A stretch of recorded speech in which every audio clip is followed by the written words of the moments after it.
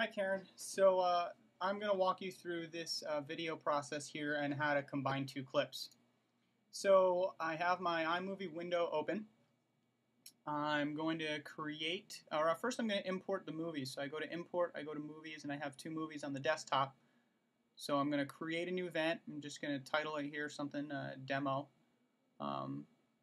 And I will then add one of the movies. So I selected one of the movies and I click import. It's going to go through the import process.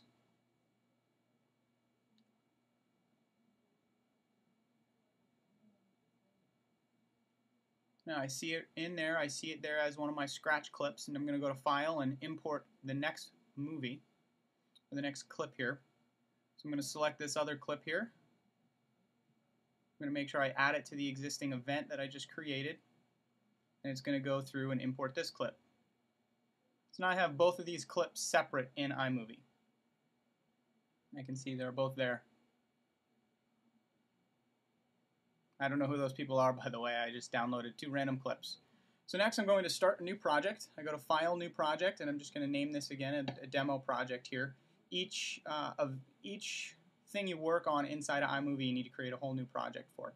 So I created a whole new project. Now I'm going to select all the content of one of my clips down here in the clip area, or the event area, and it's going to load the whole thing up in my project.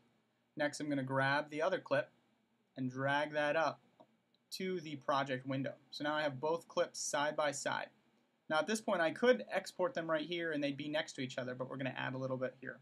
So I clicked on one of these, I double clicked on one of these events here, and you see these tabs and I can go through and edit the audio. So I'm going to just do that again on this clip here. I double click the clip and then I get these different additions. I can go through them. I can change the audio. So I'm going to just add volume here and hit done. So now that changed the audio on that clip. So we can see I have two clips here and they play next to each other. The next thing I'm going to do is add a transition. So I click the T button. I'm sorry, not the T button, this little icon here. I'm going to add the ripple transition, and I grabbed it and I dragged it in between those two clips. So you can see right there the ripple that's happening amongst them. You can watch. It's kind of quick, but you can see it. So that added a transition. All right, now the next thing I want to do is I want to export it. I want to combine it all together and create one video clip. So the next thing I want to do here is go to Share, Export Movie. I'm just going to leave it as large here. Name it. Remember where you want to save it and hit Export.